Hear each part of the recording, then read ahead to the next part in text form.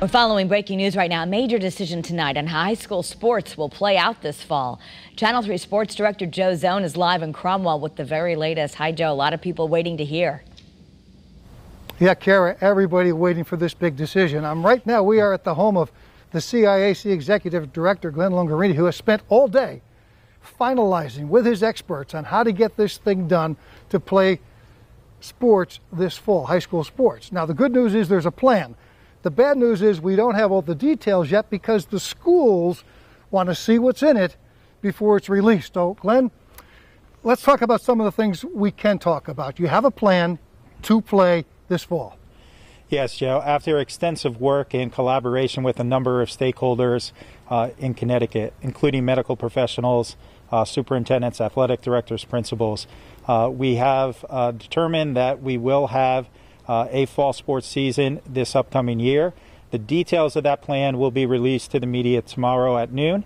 We want to give our superintendents an opportunity to review the plan before it's released to the public, but appreciate the work of all the committee members. Now, I know some things you've talked about, perhaps a reduced schedule. Kids have to get in shape. They're not as in shape as they were at this time last year. One of the things we've really come to understand through the activities we're doing now, we currently have schools conditioning right now, and we've seen that the conditioning level of kids is far below that it normally is at this time of the season for kids.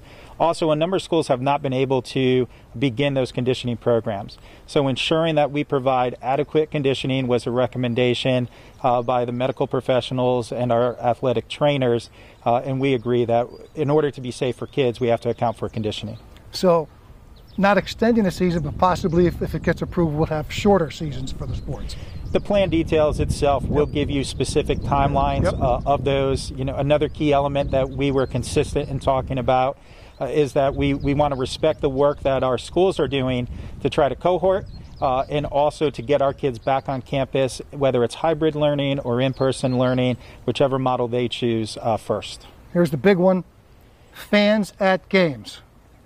One of the most difficult conversations that we had and in detail because the facilities change so much for our schools. Some use public venues, some control the facilities that they play with, and our schools through their reopening plans have established protocols for parents and guests on campus during instructional time. So in the details you will see that we do our best to honor the work already done and respect that there are a great variety of athletic facilities that are used across the state. So the details will be released what time tomorrow? We'll release it to the media at noon tomorrow, and we are releasing it to our superintendents tonight to have an opportunity through this evening and tomorrow morning to digest what's there. I'm sure they will get a number of questions, as we will. We have a lot more questions for you. You're going to stay with us, and we'll be back at 6 with more on this, right? Absolutely. Thank you, Joe. All right, so we'll be back at 6 o'clock with the executive director, more on the plan to play fall sports this year. Guys, back to you.